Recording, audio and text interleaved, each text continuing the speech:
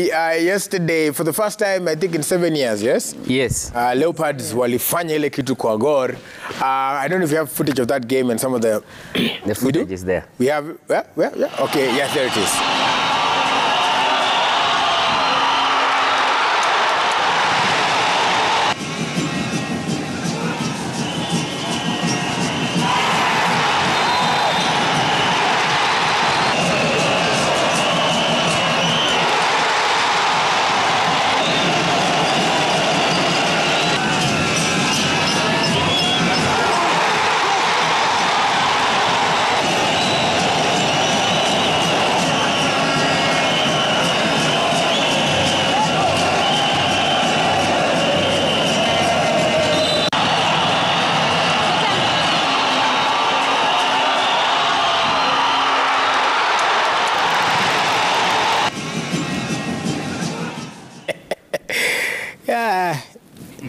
No, I regret why I didn't carry my earpiece. It has become elusive, just like the trophy to Nini. But anyway, Kevin Wamboi from DCI in Kisumu anasema good morning. Elwin Mumanyi, muko pale huvo Tarbo Eldoret, tu pia ni mtu wa Nini. Watu pia Jaro Soja pia ananipigia simu hapo. Jaro, nitaona message yako. Pia nitasoma, usiogope, but muli lose. There was a problem. There is a big problem there. Jaro ametuma text kwa kila radio station. Jaro, pole bwana. Poleni sana. Yesterday, what do you think happened in that game? Beg your pardon. What do you think happened in that game? I think there was, I think the coach, FC Leopards coach played a mind game. Unaona venye kitambo ikiwa Arsenal na Arsene Wenger wakicheza na mind game na Ferguson. That is what he did. He said that players are just coming for warm-up for the FKF Cup. And then I think Gor Mahia wakaona hata wako mind yao iko kwa hii game, so as we're going to win as usual. So even the fans wakabaki wamecheza mind game pia ile, we are not coming everything, but walikuja kwa grao. So I think it was part of mind game, and that is the thing that first of all iliwaluzisha morale. And then now FC wameonesha they can play with the big boys. FC wameonesha they can play with the big boys and they can win. Not even the Kogalo game alone, wame win with Bandari and other big teams.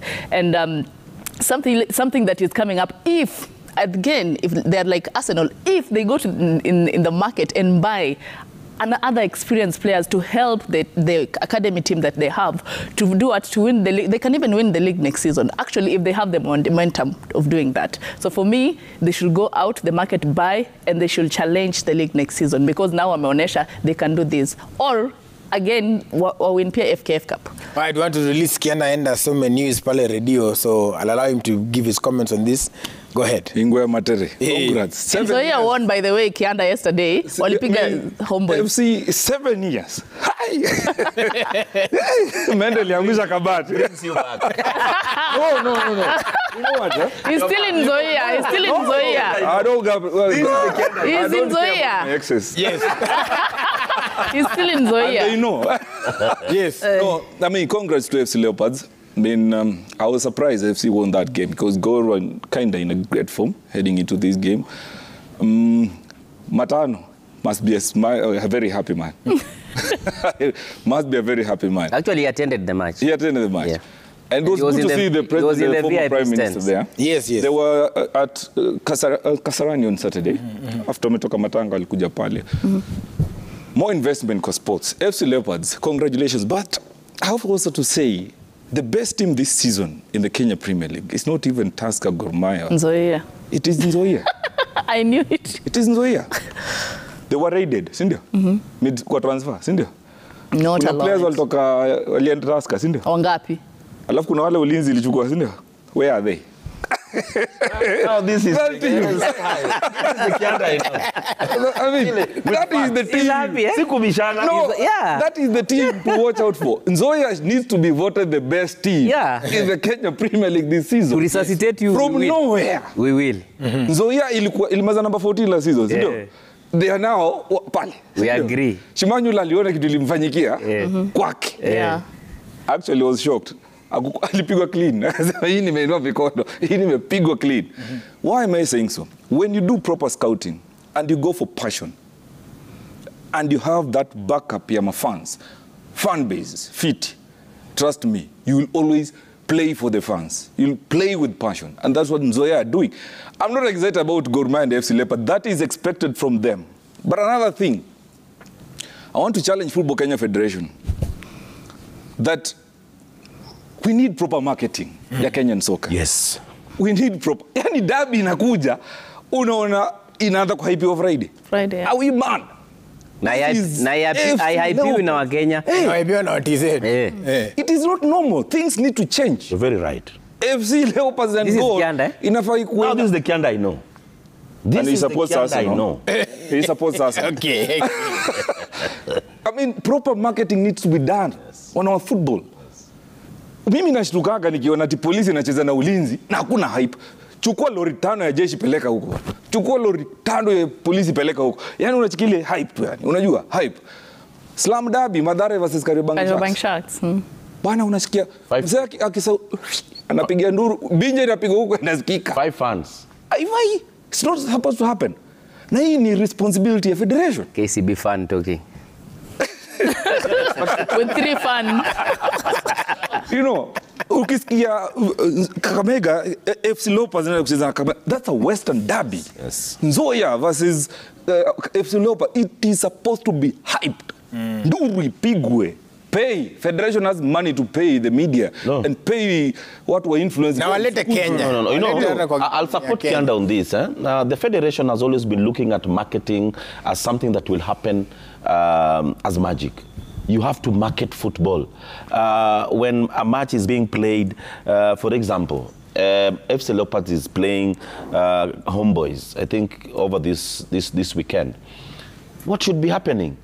Influencers should be engaged, and I tried it. I called Shimanyula. He made a statement about FC Leopards. The next call I received was from Makadara MP,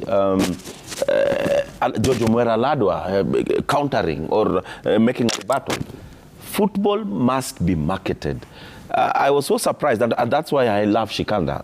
In one of the AGMs, Shikanda woke up and asked the federation, the Secretary General and the President, you are giving a budget for marketing that is not worth marketing.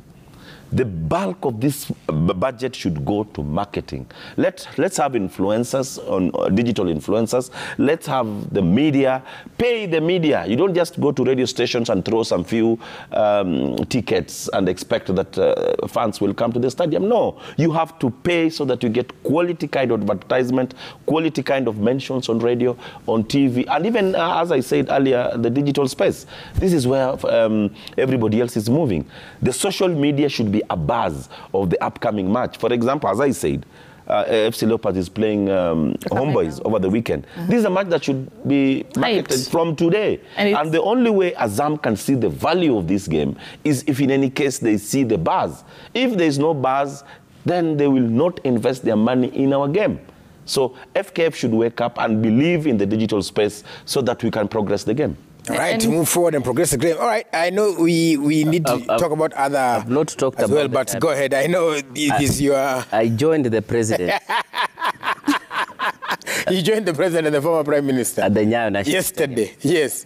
2 things that I will take home from that. And congratulations also to the people who came. We've always been talking about fans showing up.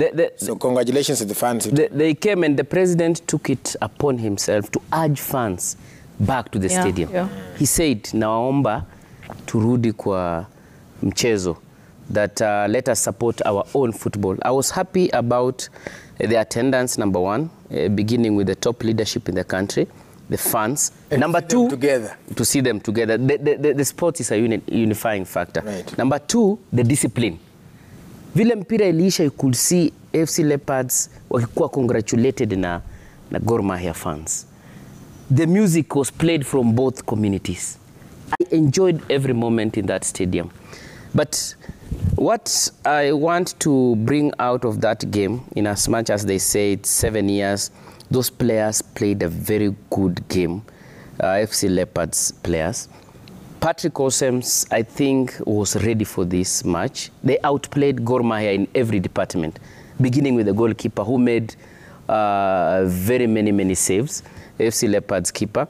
Then number 2, there is a player I marked out, Owiti. that player, I think, was the man of the match in that game because he really kept Omala off key. This is not the Omala that I've been experiencing in the Premier League matches. Number 3, I'm not a coach. I'm not a trained coach, but I can say I'm a coach because I understand a little bit of football.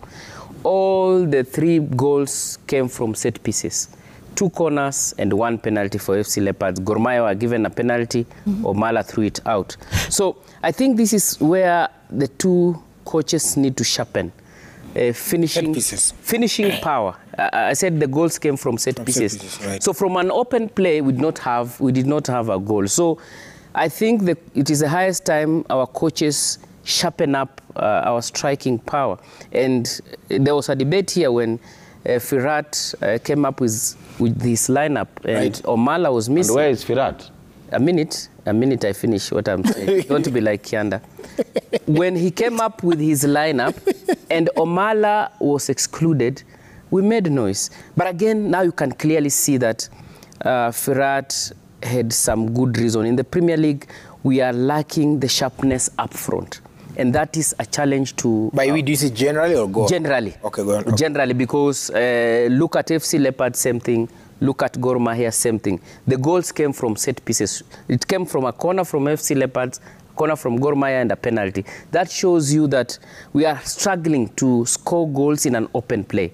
So that is a challenge to our Kenyan coaches. If at all, we need players who can be called up to challenge for a position at the national team. So it's a good comeback. Congratulations, FKF. Rarely will Arocho congratulate FKF, but let us congratulate them for a good job done yesterday. We congratulate them for what? Their job is to organize football in Kenya. I don't congratulate you as a parent for taking me to school. Please, Shitera. Where was the national team coach? That's where I cannot congratulate the federation. But were you in the stadium? Wait. Was he there? Were you in the stadium? When was the last time? Were you there? Was he there? Me, I was there. Yes, but was the coach? I told you I joined the president. No. Was the coach there? This is a big match. Wait. You brought in FK. Wait. Let's... Guys, this is the biggest match in Kenya as far as fans is concerned. That's right. It's a tough match. We are heading into FKF semi-finals, or is it quarter-finals over the weekend? Where is the national team coach? The other day, we launched a youth football worth 400 million. Where is the national team coach? When is he going to watch these players? The league is on. Where is the national team coach? Please don't mention FKF here. And you expect me to give them kudos. I just want to add something before, because these one are not going to finish now. Yes, go ahead and add, because we need to... About the marketing part. About the marketing part, the president, you missed to say, the president said about we are going to host the AFCON. The bid for AFCON. Yeah, yes, AFCON that bid 20. That he mentioned, and I think we have that. It is there. Play the clip. Play the clip. The president talking about the bid that Kenya's bid to host AFCON 2027. Let's take a listen. Tumeona game mzuri sana. The best game I have ever seen in a long time. Na mimi nataka niseme asante sana kwenu, pongezi. Mimi nawahakikishia hii game tutaibadilisha. Tunaelewana? Nishakubaliana na Ababu na Mwamba ya kwamba Kenya itarudi mahali ambapo inajulikana na inaheshimika kwa mambo ya soka. Sawa? Na mtaona hivi karibuni. Si nilitangaza hapa. Tunaenda AFCON 2027, tunataka ichezwe hapa nyumbani. Tuko pamoja? Wednesday tunaweka bid yetu ya AFCON 2027. Sawa sawa? Na mimi nitakuwa mstari wa mbele mpaka hiyo game ichezwe hapa nyumbani. Go ahead.